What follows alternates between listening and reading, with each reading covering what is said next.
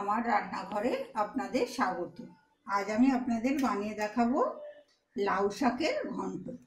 এর জন্য আমার লাগবে লাউ শাক, যেটাকে আমি ছোট ছোট করে কেটে খুব পরিষ্কার করে ধুয়ে রেখে দিয়েছি।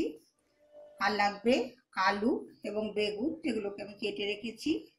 পোস্ত বাটা, হলুদ, নুন, ফোড়নের জন্য কালো জিরে এবং চিনি, আর আপনারা এতে কাঁচা লঙ্কাও দিতে পারেন। আর সর্ষের তেল, আমি রান্নাটা সর্ষের তেল দিয়ে করব।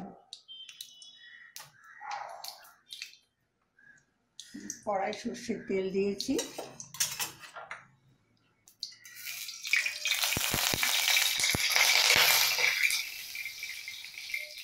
কালো জিরে এবং দুটো কাঁচা লঙ্কা ফোড়ন দিয়ে দেবো।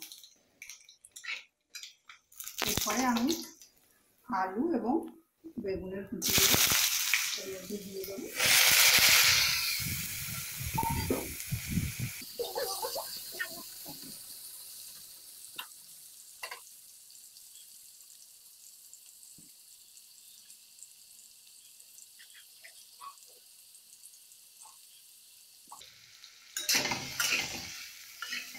আলুগুলো একটু লাল লাল করে ভাজতে হবে, আলু এবং বেগুনগুলো।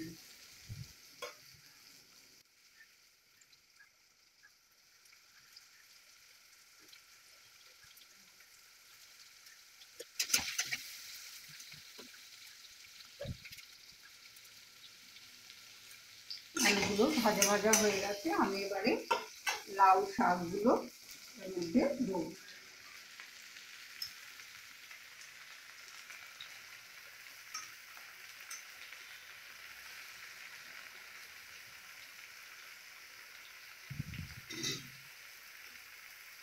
শাক তো আপনারা জানেন অনেক কমে যায়, আমি শাকটা দিয়েছি। এবারে আমি এর মধ্যে নুনটা দেবো। নুনটা আপনারা বুঝে দেবেন, কারণ শাক প্রচুর কমে যায় জল বেরিয়ে। বেশি নুন দিলে খেতে খারাপ হয়ে যাবে। এবার আমি এটাকে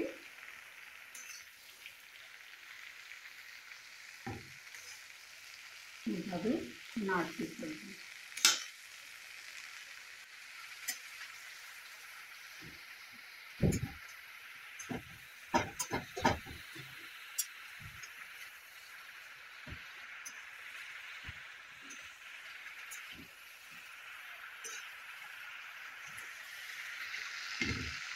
এবার আমি এর মধ্যে হলুদটাও দিয়ে দেবো।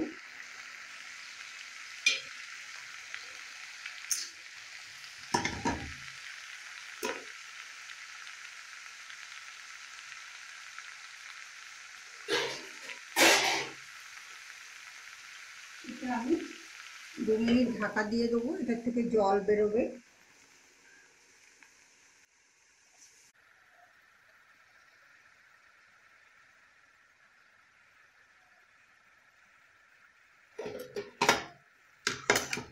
শাকের থেকে আপনারা দেখুন অনেকটা জল বেরিয়েছে। এতে আর আলাদা করে জল দেওয়ার দরকার হবে না, এই শাকের জলেই এটা সেদ্ধ হয়ে যাবে।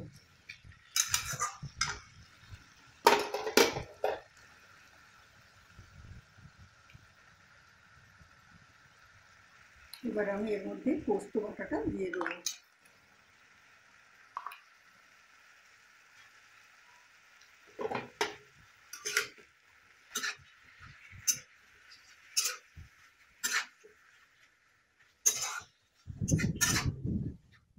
পোস্ত বাটাটা দিয়ে দিয়েছি, এবার আমি এটাকে ঢাকা দিয়ে করতে দেবো। শাক থেকে অনেকটাই জল বেরিয়েছে, শাকগুলো নরম হয়ে গেছে, আলুগুলোও নরম হয়ে গেছে। এবার আমি একটু চিনি দিয়ে দিলাম। চিনি দিয়ে এখন এটা 2 মিনিট হতে দেবো, তাতে আমার জলটাও পুরো শুকিয়ে যাবে এবং মিষ্টি চিনিটাও এর মধ্যে গুলে যাবে। চিনি দিতে একটু সামান্য আবার জল বেরোয়।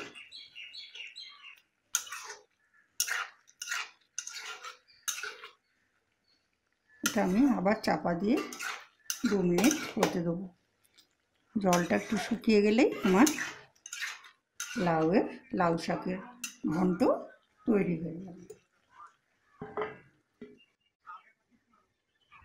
আমার লাউ শাকের ঘন্ট তৈরি। এটা আপনারা গরম ভাতের সাথে খেতে পারেন, দারুণ ভালো লাগবে। আমার এই ভিডিওটা যদি আপনাদের ভালো লাগে তাহলে লাইক করুন, শেয়ার করুন এবং প্লিজ আমার চ্যানেলকে সাবস্ক্রাইব করতে ভুলবেন না। ভালো থাকুন, সুস্থ থাকুন আর সবাইকে ভালো রাখুন। দেখা হবে আবার আমার নেক্সট ভিডিওতে।